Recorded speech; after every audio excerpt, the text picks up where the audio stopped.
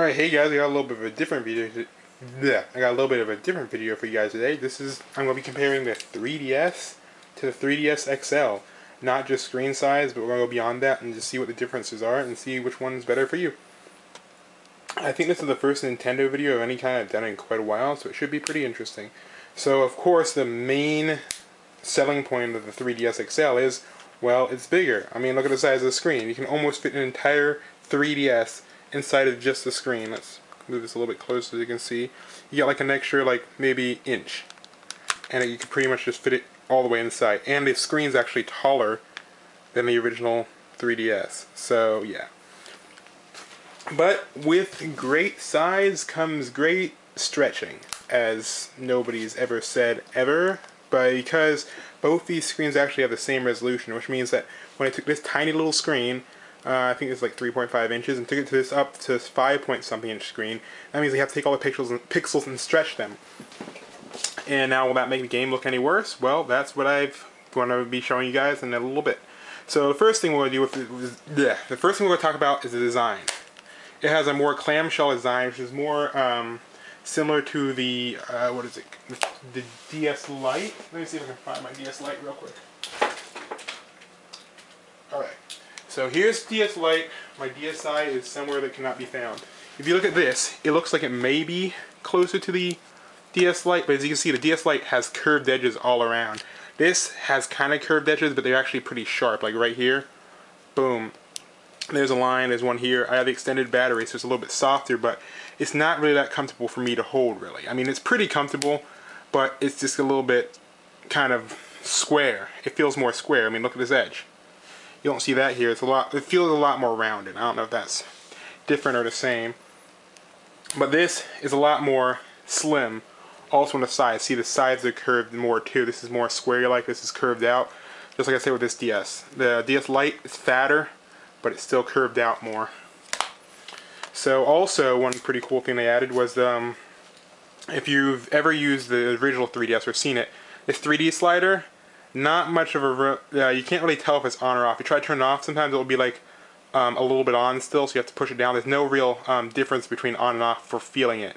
I mean, of course, there's a difference when you're looking at it, and you can push it all the way down, but there's no like feedback for when it's completely off. There's no click or anything. They fixed that with the 3DS XL. There's actually like a little bit of friction when you get to the end. So if you push it, you can easily push it down to the lowest setting without turning it off, and then you have to apply a tiny bit more force, and then boom, it'll be off. Unlike this, where it's just one quick slide. It's hard to turn it down to the lowest setting without turning it off all the way. Alright, so I'm going to get into a game so we can start showing you the graphics while I keep talking about the rest of the stuff, because it's probably going to have to take some time to load. Alright. Let's just do all default stuff. It's kind of hard to show you. I don't have a capture device or anything, so I can't really show you the screen very well. But let's just go back to the design while we wait for this to load. Like I said, it'll have to load. One other cool feature is they actually move the Wi-Fi LED to the side, so you can actually see it from the front. Because in the original design, it's on the side, so you couldn't really tell if your 3D was active or if you're downloading, not 3D, sorry, Wi-Fi was active or downloading anything. And they also made the switch a little bit bigger, so you have more room, it's easier to grab with your finger. And the stylus placement has been moved to the side, just like the original, the DS Lite, as opposed to using the DS Original's stylus in the back, which you can't see now. You can't see it. Alright, as for picture quality, I don't think my camera will properly focus the light, but as you can see, everything is pretty clearly visible. You can see a little bit of the jaggedy lines on the character, but other than that, it looks pretty nice. Drive looks pretty smooth, and if you look at the graphics in the background, they look pretty clear, pretty crisp. Look in the distance, you can see it's a little bit, the things look small, but they don't look distorted or anything like that. It's really hard for me to explain. Let's just go like that. There you go. That's probably your best view of it. So as you can see, the stuff in the distance looks far away, but it doesn't look distorted or anything. So let's go ahead and grab that item box. And you can see the road actually has a texture on it. It's kind of blurry because it's a 3DS, but yeah, looks pretty nice. Now moving over to the big boy, the DS. Sorry, I can't think today. The 3DS XL. Take a pretty good look at it. You can't really tell, but if you look closely, the stuff in the distance looks a little bit pixelated. See if it happens if we get a little bit closer. But look at this. just look at the characters themselves. It doesn't look stretched at all. It looks just really nice. It looks like you're just using a bigger TV, so, or like even a higher resolution. So it looks just as sharp as it did on the small screen, but it's just a little bit bigger, so it's easier for you to see. So that goes for that. The other main issue most people think about when it comes to size is the original DS games are actually running at a lower resolution. So if you look carefully, even on the original, I can't remember any names today. The original 3DS, the screen is smaller and it's lower resolution on the DS. So that means when you step up to this, it stretches it, and that means that you'd have stretched pixels. So if you had stretched pixels on this, and I had to like blur them or whatever to make it not look as bad, it still does not look one for one like the original DS. And when you're taking the same DS games and putting them on a screen this big, you'd probably think, oh, that's not going to look very good. But let's go ahead and take a look. They actually have a mode on the, oh, we can't quit. I didn't know that. Let's go quit game. Yes. Alright, and then I'll show you what I'm talking about. Okay, so for DS games, like I said before, the 3DS is a higher resolution, so it would not be able to display them one by one without there being black borders around it. So by default, it'll try to fill in at least the bottom screen. You have a little bit of black bars up here for your DS games, and it's not very noticeable, but if you're looking closely, especially in 3D games, you notice there is some, the pixels do look a little bit distorted, even on this screen, which is not much bigger. So the thing you'd want to do on this system, if you wanted to make it showing the original DS aspect ratio, so I think you hold down select when you start up the game. I'll show you real quick just so I can show you an example of just how different the screen sizes is pixel wise. Takes a while for it to close. Alright, you hold down select and you press start on the game, or select start A.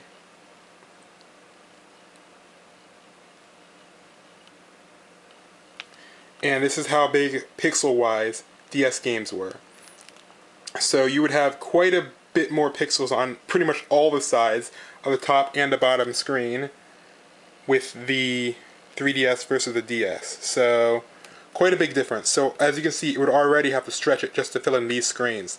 So as you might be thinking, oh, it will look even worse on this big old screen here. Well, let's go ahead and take a look. From my testing, I didn't actually think it looked that bad, but I'll show you guys so you can see it firsthand, so you don't have to just believe what I'm saying. We're going to start at Mario Kart DS. I'm not pressing any buttons, so by default it will be in stretched mode.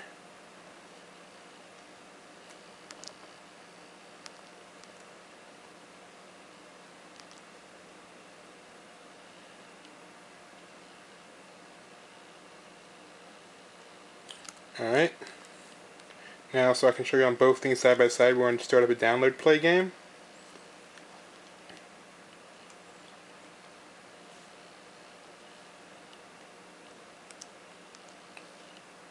Alright, so while we're loading this up, this will give me some time to talk about the other features. As you can see, all the other buttons and stuff are exactly the same on both units. The 3DS circle pad and D-pad are spaced out a little bit because of the bigger screen, but they're exactly the same size. It does look kind of minuscule with the size of the original console, though. I already talked about the 3D slider. The speakers have a few more holes, so that's kind of nice. This one only had your typical 5-dot hole system. This has quite a few more.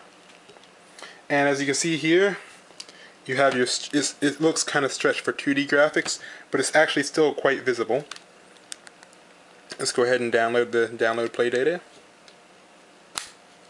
And one interesting thing about this is it has a very, very firm hinge.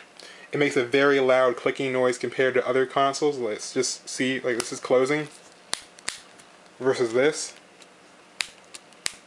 So it looks like they've definitely improved the hinge here, so it should be quite a bit stronger. Go ahead and cut this off. I forgot to do that last step. So hopefully you won't run into these types of situations where you have to tape up the hinge to make it actually stay on, and then have worrying about wires coming out and stuff like that. I probably should download played on all three so you can see what they look like side by side, but I didn't think of that. Alright. Now it is downloading. See if there's anything else I'm going to talk about.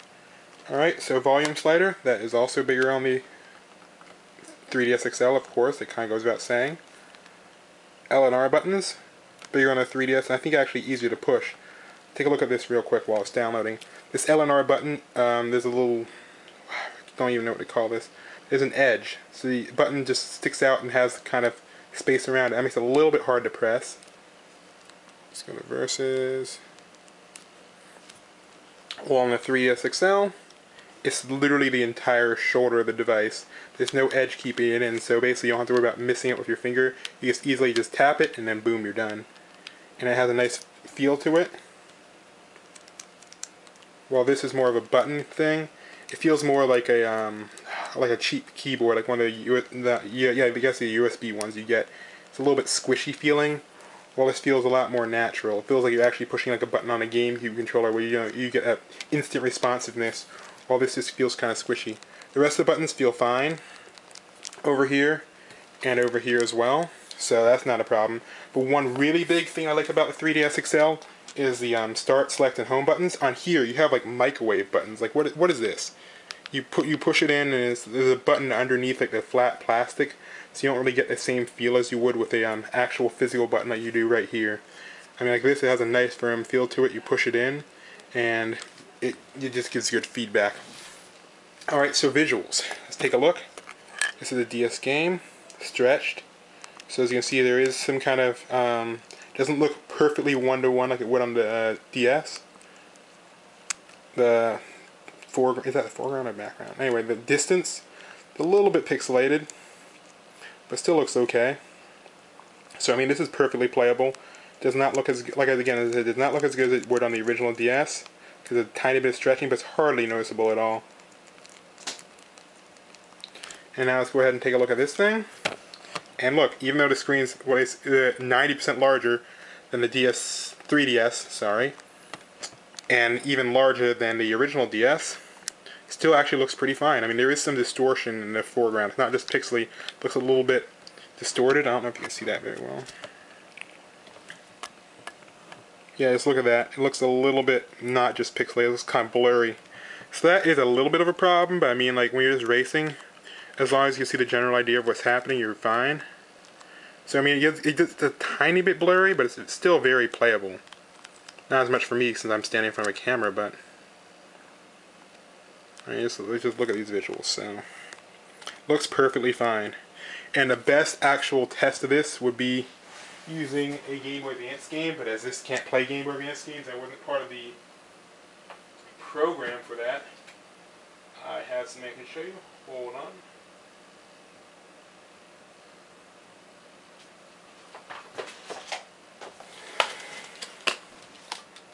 Battle Network 5. One of the few Game Boy Advance games to actually be ported to the DS.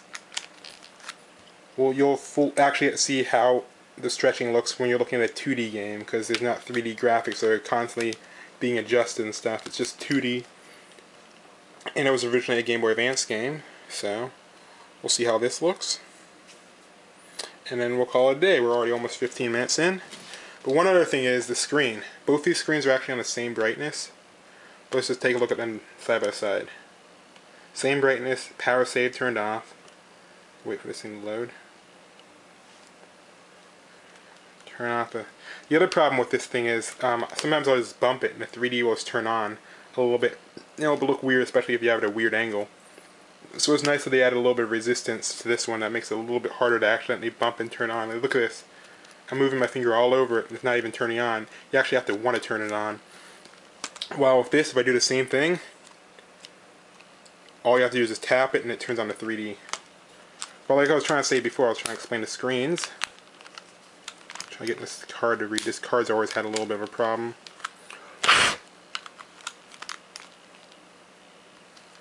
Hold on.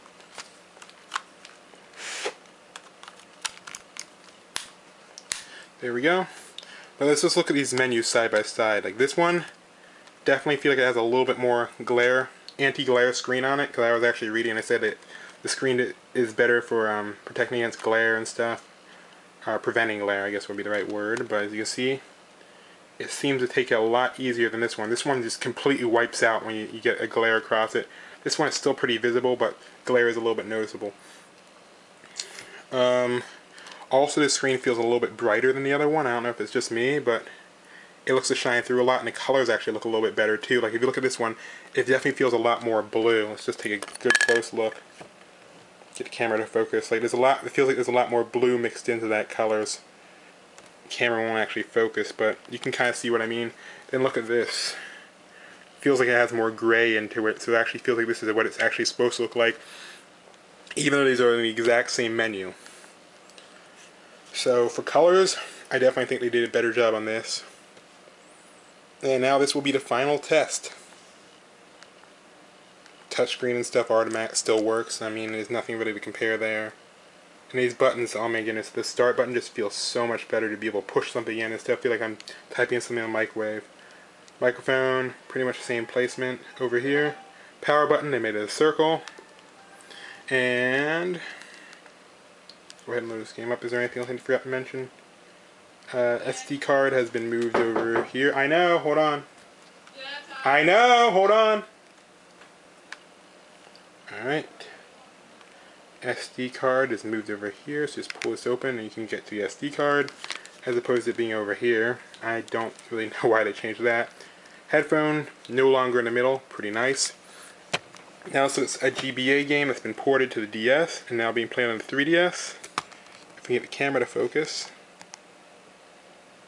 Alright, as you can see, this is pretty much one-to-one exactly what it looked like on the original GBA, so even though it's stretched to like unbearable levels, 90% over the original 3DS, and then you add in that it's also on the 3DS XL, so that means it has a higher resolution. It's stretching it, basically it's stretching the pixels, and it's also stretching the resolution. So pretty much has everything that could be negative going for it, and it still actually looks really nice. So if you're wondering how your DS games will look on the 3DS, this is how they look, even at its worst. So I would definitely say this is worth getting. Basically, if this is kind of big, it may not fit in your pocket or whatever, but if you have bigger hands like me, this is definitely a lot more comfortable than this tiny little thing. Disadvantage, you can't get cheap external batteries. The only external battery for this is like $90. So there's a few things you have to take into account. Basically, like I said, like that, you can't get external batteries cheaply. It's quite a bit bigger, so it may not fit in your pockets as well. It's a little bit more expensive, so that's another thing you have to think about. But overall, I really like the changes. The power light, visible from the front. Wi-Fi light, visible from the front. It's just like they did a really good job redesigning this. So yeah, I mean, that's all I can really say. I love the new LNR buttons. There's just so much I like about the 3DS XL more than just the screen size. So that's the main thing I want to make this video about, but turned into a 20-minute rant about screen stretching and me messing up 3DS, DS, XL. But you can't really blame me. I mean, look, they all have like the same name. So anyway, that's basically just what I wanted to say. Hope you guys enjoyed this video, and I hope it helped you decide between a 3DS and a 3DS XL. I definitely think this is a better option if you can fit it in your pocket, and if you don't mind spending a little extra. I think this is more comfortable, and I think it actually looks a lot better. The last thing I'm going to actually show you, I lied, that wasn't the last thing. The one thing that just completely made this the #1 option that I would definitely recommend is when I first started up Zelda on it. Like, you've seen Zelda before, like, oh yeah, Ocarina of Time, yeah, woohoo! Yeah, but seeing Ocarina of Time with the HD textures on this screen was just amazing. So I'm going to leave you with that. If you have any questions about this or the other versions, I have pretty much all the DS's. I don't have them all still working, but I've used every single DS in existence. I even have a DSi, just not a DSi XL.